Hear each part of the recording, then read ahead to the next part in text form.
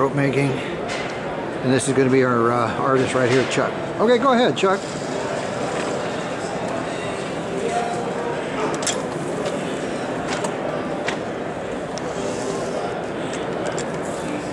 Now, how many strands are you going to do there?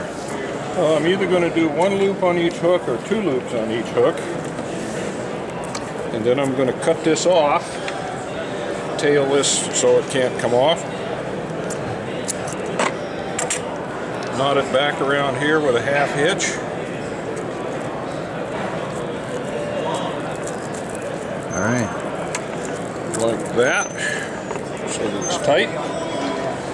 Then we put the spreader in so that it keeps these, otherwise these strands will wind together and make a mess. Okay. All right. Take the brake off of this. Turn it until it begins to feel just right. He said he's going to turn it until it begins to feel just right. So if you turn it too far, it'll kink up and make knots. Okay, now we're going to start down here and allow it to wind up on itself.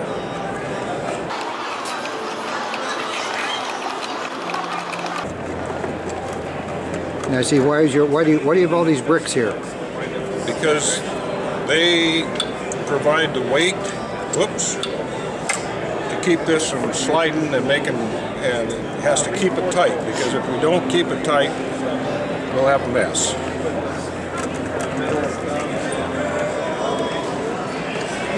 And now it's starting to get loose, so I'm going to have to wind it up another turn or two. I really didn't want that to come up there yet, but it did.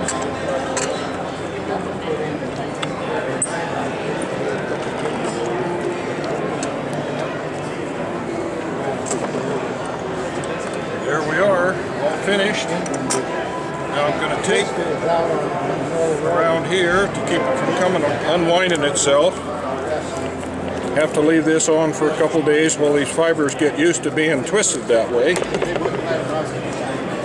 Each end right around the knot, or right around the end of where it's wound together. Now, how long of a rope can you make with this?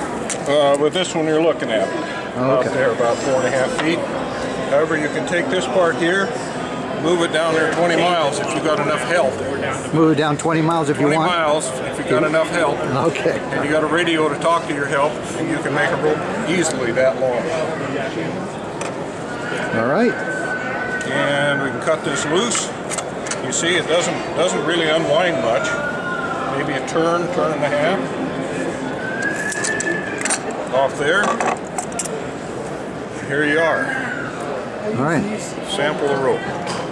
Good deal. Good job. Thank you.